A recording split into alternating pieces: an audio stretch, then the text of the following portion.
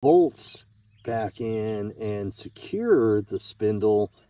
If that will, I'll be able to kind of use leverage and, I don't know, use a crowbar or something and pull that up.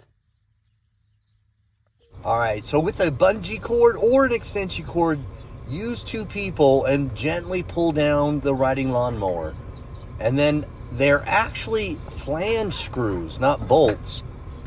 And so I took the flange screw out, took it to the hardware store, and bought a brand new flange screw. This is the brand new one. And then I attached these flange screws as well as the original screws with a socket and ratchet.